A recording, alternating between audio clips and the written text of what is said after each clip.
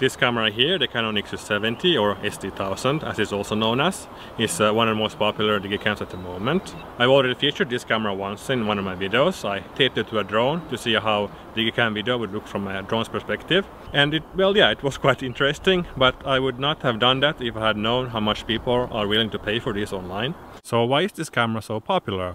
Well, I think there are two reasons for it. First of all, the design of the camera. It's instantly recognizable, at least the version with the black lens on the silver body. The sharp corners also add to the unique look of this camera. Usually digicams from this era have very round shapes and round corners, but here they have gone all in with the, let's say, square look of the camera. And the second reason, well, I would say the functionality, because it's a very fast camera. It starts fast, it takes pictures very quickly. Just press the button and you can instantly have an image. Also the button layout is very nice. You have the main functions here on the D-pad and you can easily change your settings. There's also a small viewfinder, but I barely use it because the screen is very good on the camera. So the basic specs of the camera, well, it was released in the year 2007. It has a 7.1 megapixel CCD sensor and the lens corresponds to a 35 to 105mm lens on 35mm format, and the aperture is 2.8 to 4.9, so it has a small and nice zoom. The main settings can be accessed from this function button here in the middle, and you have, well, first of all, start from the top. You have different modes. There's manual mode, there's full auto mode, and different other modes like macro and portrait. And you can also change the colors of the camera from here. Now, to get access to more settings, you need to have it on the manual mode. So if you go down, there's the exposure compensation, manual white balance, and there you also have some color settings.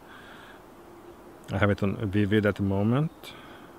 And there is the light meter mode and the image quality. I usually have it on the largest quality possible.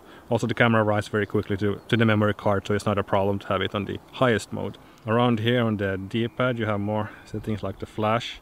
If you don't want to have the flash come on automatically when you start the camera, you can leave the camera in manual mode and turn it off, and it will remember the setting. And the ISO is accessed from here, and the lowest is 80 and the highest is, I think, there we go, there's 1600.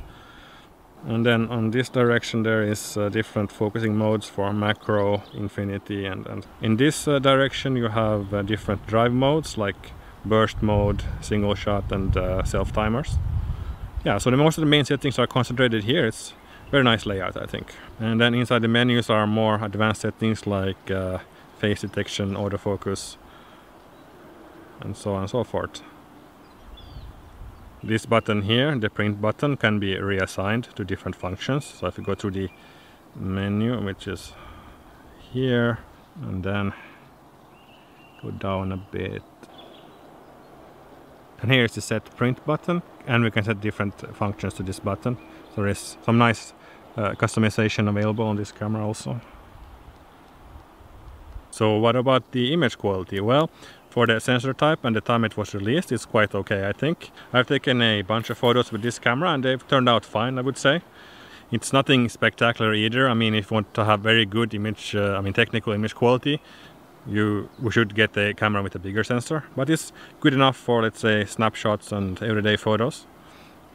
There's one thing I don't really like about the Canons from this time, and that is that they tend to smoothen out the noise in the high ISOs, so you get, let's say, mushy detail and not sharp grain like on some older Canon cameras. So that's one minus for me.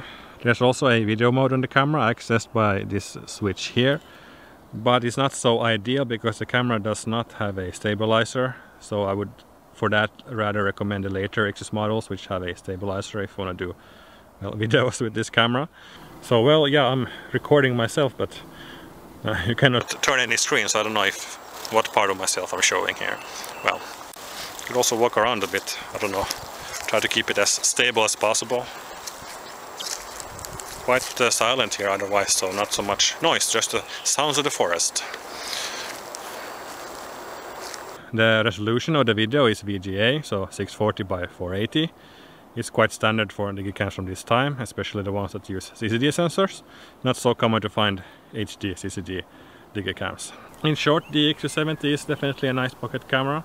You can definitely take nice photos with it today, even though it's like 17 years old. The strength of the camera is definitely in the size and the speed of it, as I've probably been saying many times already.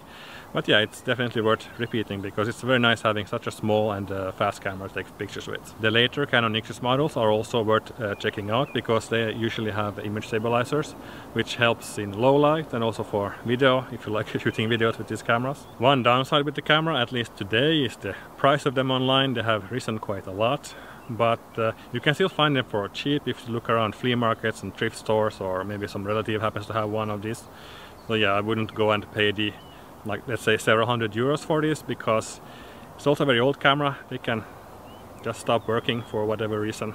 So also keep that in mind, don't pay too much for these cameras. But yeah, I think this is all for this video. Thank you for watching and see you in another video. Bye! I'm getting swarmed by ants here. This is not a good idea to come here, this particular spot. But then again, this forest is full of ants and ants hill, so what can you do sometimes? Well,